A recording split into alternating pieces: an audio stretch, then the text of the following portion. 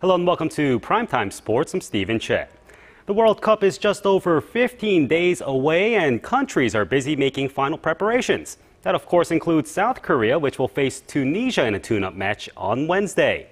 It's a chance for manager Hong Myung-bo to gain vital information about his team, but he says that staying injury-free is of the utmost importance.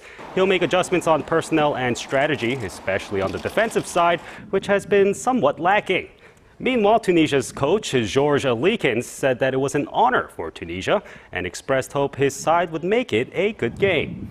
South Korea takes on Tunisia on Wednesday at 8 p.m. Korea time at Seoul World Cup Stadium.